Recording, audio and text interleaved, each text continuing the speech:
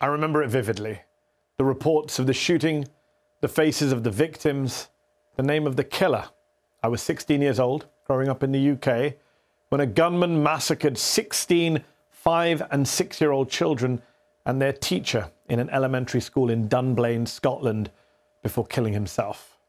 By the following year, first the Conservative UK government and then the Labour UK government had introduced 2 laws that banned almost all handguns in England, Scotland and Wales. 22 years later, in 2018, in the wake of the Parkland mass shooting in Florida, which left 14 teenagers and 3 adults dead, a group of survivors and family members from Dunblane wrote an open letter to the students of Marjorie Stoneman Douglas High School in Parkland.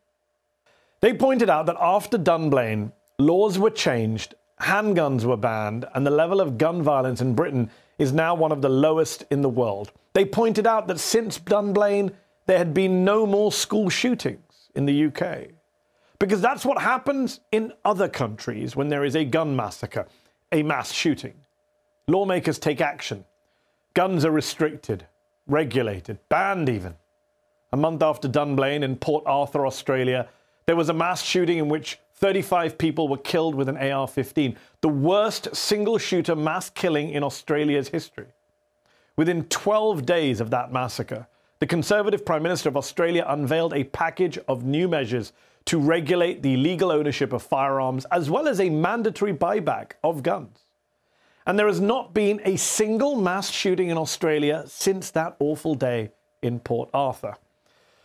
But unlike in Australia or Great Britain, we didn't take action here in America after Parkland in 2018, not at the federal level, or after Sandy Hook in 2012, the deadliest mass shooting at an elementary school in American history, in which 26 people were killed, 20 of them kids between the ages of 6 and 7.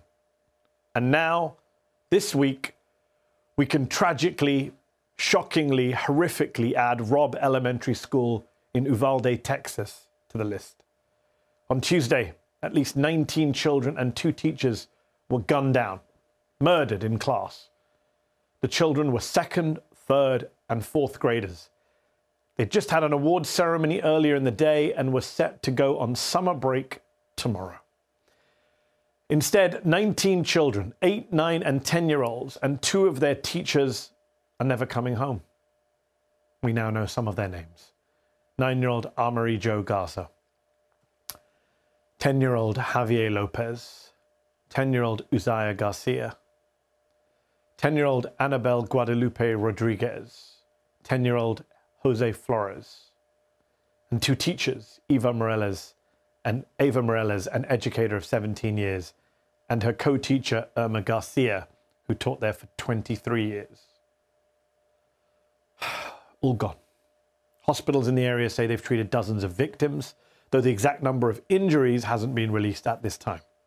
For hours, frantic parents and relatives desperately waited on word about their children, many of them waiting outside of the Civic Center in Uvalde. Reporters on scene Tuesday described the screams they heard from inside the center, as these parents got the news that no parents should ever have to hear. This mass shooting in Uvalde, Texas comes less than 2 weeks after the mass shooting in Buffalo, New York. We're literally still burying the dead from that massacre, and now yet another predictable tragedy in the United States of America. As Politico put it, mass shootings have become America's copy and paste tragedy. All you've got to do is change out the name of the place and the number dead. Again, nowhere else on earth does this happen with this kind of regularity.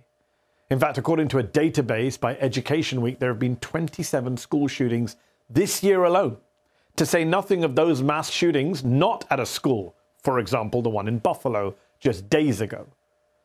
And Americans, including President Joe Biden, are asking, when will enough be enough? As a nation, we have to ask, when in God's name are we going to stand up to the gun lobby? When in God's name we do what we all know in our gut needs to be done? We often hear from the gun lobby that all you need to stop a bad guy with a gun is a good guy with a gun. Here's the thing, and I don't want to talk about the shooter in Texas or the shooter in Buffalo. We're certainly not naming them. But there is a very important commonality here to point out. Both used assault-style weapons, and both encountered law enforcement at the start of their rampages. You know, the good guys with guns. Trained police officers, though, couldn't bring them down right away. In Buffalo, that was partly because the shooter wore body armor. Yeah, body armor, according to authorities. There was no body armor in Texas, but the authorities there say the shooter did wear a tactical vest. But whatever they were wearing, the point is that the good guy with a gun was there and wasn't enough. And yet for many in the Republican Party, the solution to these massacres is more guns. Just listen to Texas Attorney General Ken Paxton. We can't stop bad people from doing bad things. They're going to violate murder laws. They're not going to follow gun laws. I've never understood that argument. But we can harden these schools. We can create points of access that are difficult to get through. We can potentially arm and prepare and train teachers and other administrators to respond quickly, because the reality is we don't have the resources to have law enforcement at every school. Yes, armed teachers, the same teachers that Republicans don't trust to teach history. That's the way forward. Another common refrain from Republicans, one that came from Paxton and Texas Senator Ted Cruz just hours after the shooting, is don't politicize this. Don't politicize this? Mass shootings are a political problem. They are a product of bad laws, and so they require a political solution, a legislative solution. Oh, and when the likes of Paxton say gun laws won't work, they're ignoring literally the rest of planet Earth. There is a reason that the United States is the only country in the world to have a mass shooting every single year for the past 20 years. The only country. And that reason is not video games, it's not an abundance of evil in America and nowhere else, and it's not mental health either, as Democratic Senator Chris Murphy pointed out last night. Spare me the about mental illness. We don't have any more mental illness than any other country in the world. You cannot explain this through a prism of mental illness, because we're not an outlier on mental illness. We're an outlier when it comes to access to firearms and the ability of criminals and very sick people to get their hands on firearms. That's what makes America different. That's what makes America different. It's the ease of access to weapons. It's our hundreds of millions of guns and our lack of gun laws. We need our politicians to change this, because a lot of Americans, the majority in fact, are ready for change. When are we going to do something? I'm tired. I'm so tired of getting up here and offering condolences to the devastated families that are out there. I'm so tired of I'm tired of the moments of silence. Enough. 90% of Americans, regardless of political party, want background check, universal background check. 90% of us, we are being held hostage by 50 senators in Washington who refuse to even put it to a vote, despite what we, the American people, want. They won't vote on it because they want to hold on to their own power. It's pathetic. I've had enough. Like NBA coach Steve Kerr, I am fed up with lawmakers who don't want to address the issue of guns, who just want to call for moments of silence or for thoughts and prayers. You know, every morning when I drop my kids to school, I do a silent prayer that, please God, today not be the day a mass shooter goes into their school. And you know what? There is no other country in the Western world where a parent has to offer that prayer when they drop their kid off for school. So how about we come together finally to put pressure on our politicians, especially our Republican politicians, our hostage takers, to quote Steve Kerr, in order to finally create an America where we don't have to offer that prayer in the morning before school, and we don't have to offer thoughts and prayers for massacred kids after school. How about that? Joining me now to discuss all of this and more is Igor Volsky, the Executive Director of Guns Down America and the author of Guns Down, How to Defeat the NRA and Build a Safer Future with Fewer Guns. Also with us, Julián Castro, former Democratic presidential candidate who served as Barack Obama's Secretary of Housing and Urban Development. He is the former mayor of San Antonio, Texas. Plus criminology professor Jillian Peterson of Hamline University, who has studied every mass shooting since 1996, using every single one using Justice Department data. She's also the co-founder of the Violence Project, as well as a co-author of a book by the same name. Thank you all for joining me. Jillian, let me start with you. You're one of the most prominent experts on mass shootings in this country. So what do we know about these tragedies? I'm sure you get asked this every time. What can we do to prevent them? Anything? You know, it's like the same story over and over and over again. We see these really common trajectories in these perpetrators' lives. They're often experience really extreme trauma in childhood, things like physical abuse, sexual abuse, which kind of lays the soil. And then you see these perpetrators develop into young men who are full of kind of self-hate, despair. Oftentimes they are attempting suicide, they're isolated, and then that despair and self-hate turns outward. And it's whose fault is this? And these mass shootings are suicides in addition to homicides, but they're these angry suicides that are meant to take as many people as possible to make the biggest headlines. And then, of course, these young men who do this, typically students of the school, 15 to 18, they have access to firearms, either because they just turned 18 and can go buy them, or because they're taking firearms from their parents and relatives. Julián, have a listen to what Texas Representative Tony Gonzalez had to say about the shooting this morning. You have voted against two gun reform measures, including one that called for expanded background checks. Are you rethinking that position this morning in light of what has happened in your state? I'm happy to debate. I'm happy to debate policy. Not today. Julián, today, Senator Ted Cruz also criticized Democrats for politicizing the shooting. But if now is not the time to talk about changing gun policy, when is? Well, now is the time, Mehdi, and this is part of the NRA's blueprint to try and get past the intense emotion of this event and the calls for change and any impetus and feeling that we have to do this, and let it die down until basically we stay with the status quo. That has been their strategy for years and years, and it has worked. We can't let that work. We have to push forward. We have to call for change. We have to recognize that this is an issue that is going to be solved in the political process. And so by nature, it's political. What he's doing, what Representative Gonzalez is doing, is simply parroting the NRA, and his constituents should not stand for that. Yes, indeed. And Igor, let me bring you in. It says everything about America that you and I first discussed you coming on the show last week after Buffalo. And by the time we got you on the show, we have another mass shooting, another gun massacre. You went viral, Igor, a few years back for a series of tweets you did revealing how much money American lawmakers accept from gun lobbyists. Will gun policy in America change as long as these millions of dollars continue to change hands? You know, Mehdi, what's shocking to me is that I went viral with those tweets in 2015 and 2016. I called out Republicans for sending out thoughts and prayers and doing nothing to prevent gun violence when they had the chance. And now I find myself in a situation where I'm calling out Democrats in power, like President Biden, like Senate Majority Leader Chuck Schumer, for not having a plan, not having a vision, not having a timetable to take the actions that are necessary to help prevent these kinds of massacres. You know, we talked after Buffalo because I was so frustrated that when the president went to Buffalo and gave his condolences to that community, that he didn't make any commitments that this would be a priority to him. And the same thing happened last night when he addressed the nation.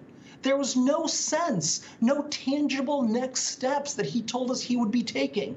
He didn't tell us that he would be opening a White House office of gun violence prevention that survivors have been asking for years, or that he would be calling senators personally, lobbying them to make progress.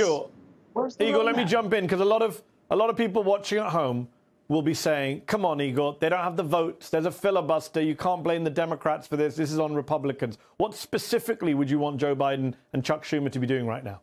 Yeah, I'll tell you what. I want Joe Biden and Chuck Schumer to put up a fight. I want them to break this cycle of expectation that we have, that after a mass shooting, nothing happens. I want Joe Biden to seize this moment of leadership and raise the bar for what it means for a president to respond to a mass shooting. Listen, he may lose that fight because of the factors you cite, but he will be putting lawmakers on record, and he will be telling voters to whom he promised in 2020 that this would be a priority, that he at least tried to deliver. And that will help him politically in 2022, but it will also send a signal that the old way of doing politics, of just saying pretty words, are over. That's important.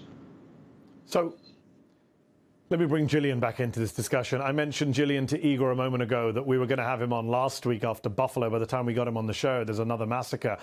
When you have these mass shootings so close together, how contagious, I know that's a word often used by some experts, how contagious is this kind of violence? And how do we in the media report on these tragedies without contributing to that, I don't know, social contagion factor? Yeah, there's good evidence to show that these shootings are socially contagious. So they tend to cluster. When one happens, you see another one or two or even three happen quite quickly. And it seems to be that individuals who are kind of on the edge, who are thinking about this, who are planning this, see the intense media coverage that comes with one before them and try to emulate it. So it's about not giving these perpetrators the stage that they're looking for. These are public performances meant to go viral, meant to get us to read their manifestos and watch their videos. And so if we can really take that stage away from them, focus on victims, focus on policy change, that's much better. Yeah. Focus on the victims, not the perpetrator. Focus on what we can do, hopefully, to change things. Julián, let me talk to you and say, Governor Greg Abbott of Texas, Republican governor, have a listen to him announcing the news of the shooting. He shot and killed horrifically, incomprehensibly, 14 students and killed a teacher. The same Greg Abbott tweeted in 2015, I'm embarrassed Texas is #2 in nation for new gun purchases behind California. Let's pick up the pace, Texans, with a at NRA at the end of it. I mean, when you look at that kind of rhetoric, is it incomprehensible that shootings, mass shootings happen in America when politicians want us to be buying more guns, circulating more guns, getting more guns? Yeah, Greg Abbott is maybe the worst example of a politician who has fostered and given rise to this permissive, anything goes, dangerous gun culture. He's done that here in Texas with his rhetoric, like you mentioned, on Twitter and social media, but also, most importantly, by relaxing laws to try and keep us safer, whether it was permitless carry or open carry, any number of pieces of legislation that have made it easier for guns to get into the hands of dangerous folks, and also these assault-style weapons with high-capacity magazines that are themselves dangerous and don't belong on the streets. And then, to top that off, in his press conference, he tries to just focus on mental health. Look, I agree that mental health is part of this, but in other countries, they also have mental health problems with their people. Yes. What they don't have is they don't have access to these types of weapons, or in some places, any weapons at all. So that's what makes us unique in the United States of America. And Greg Abbott today and every day wants to address every other single problem except the actual problem of guns. Finally, Mehdi, let me just say, even on his argument of mental health, look, that is an issue in our society. You know what? He took several $100 million just recently out of the Health and Human Services budget of Texas and transferred it over to his debacle Operation Lone Star at the border, just to play his own politics. So he's a hypocrite on top of it's a very good point. Ineffective, policymaker. It's a very good point. Even if it's about mental health, which it's not, it's about guns, but even on mental health, they're not spending the money or investing in it. Igor, Greg Abbott this Friday is going to be in Houston, Texas for the NRA annual meeting. Irony of irony, or some might say hypocrisy of hypocrisy. Donald Trump will be there, the former president. Ted Cruz will be there. John Cornyn, the other Texas senator, I believe, will also be there. Ironically, again, or hypocritically, the NRA website says firearms are not permitted in the hall while Donald Trump is speaking. First of all, shouldn't they have canceled that event by now? And what is your reaction to them not allowing firearms in their own NRA meeting? Oh, absolutely. The event should be canceled. But then again, these are politicians, the ones you mentioned, who have built an entire brand and identity in appealing to the radical folks at the NRA. And it doesn't matter how many lives those kinds of policies cost. What matters is their ambition and their power. And so that's what it's about to them. And, you know, the NRA, in terms of not allowing guns into that pavilion, particularly when Trump is speaking, they're simply following the science on this, which says conclusively that where there are more guns, there are more gun deaths. So for all you hear about from the NRA and from Republicans about that gun-free zones draw gun violence and invite mass shooters, here you obviously have a situation where they're creating a gun-free zone because that actually makes you more safe, not less. Before we run out of time, Julián, I do want to get you to react in particular to the video coming out of Texas today of Beto O'Rourke, who is the Democratic candidate for governor in the state, interrupting the sitting Republican governor, Greg Abbott, who we mentioned, his press conference earlier today alongside Ted Cruz and others. I should also point out, before we play that clip, John Cornyn will not be at the NRA annual meeting on Friday, but Ted Cruz, Greg Abbott and Donald Trump will be. And let's play the clip. Excuse me. Excuse me. Excuse me. Sit down. You're out of line and an embarrassment. Hey, sit down and don't play this. The next shooting is right now, and you are doing nothing. No, you need to get his out of here. This isn't the place to talk this over. This is totally predictable when you... Sir, you're out of line. Sir, you are out of line. Sir, you are out of line. Please leave this auditorium. I can't believe you're a sick would come to a deal like this to make a political issue. Put aside the Republican rhetoric there that we heard from the stage. Don't make it a political issue. It is a political issue, as we discussed a moment ago. What do you make of Beto O'Rourke behaving in that direct manner? A lot of people at home watching will say, this is what we want from Democrats. This is, kids are dead. The time for discussing reforming the filibuster over. We need much more direct rhetoric and action. Absolutely. Look, good for him. I think we need more people in a civil way to offer up this kind of protest and not let these guys who are refusing to take the measures we know need to be taken to keep children safer, families safer, not let them get away with their NRA blueprint responses and pretend like everything's fine, not put forth a plan of action and let the status quo continue for years and years, and we see more of these deaths. So, you know, Beto O'Rourke, of course, he's involved with Greg Abbott in a campaign right now, and that is, I'm sure, you know, an issue that is going to become more and more prominent after today. So good for him for making this an issue. And I'll just say, as somebody who ran for office, that might look easy, but it actually does take a lot of guts as somebody running for office to go into that situation knowing that you're going to get a lot of pushback from those guys up there on that dais. So I hope that it makes this issue even more prominent in that campaign. Just listening to the voices on the stage, they seem angry about Beto O'Rourke interrupting them than about a massacre in their state. Just seems like that. Igor Volsky, Julián Castro, Jillian Peterson, thank you all for your time.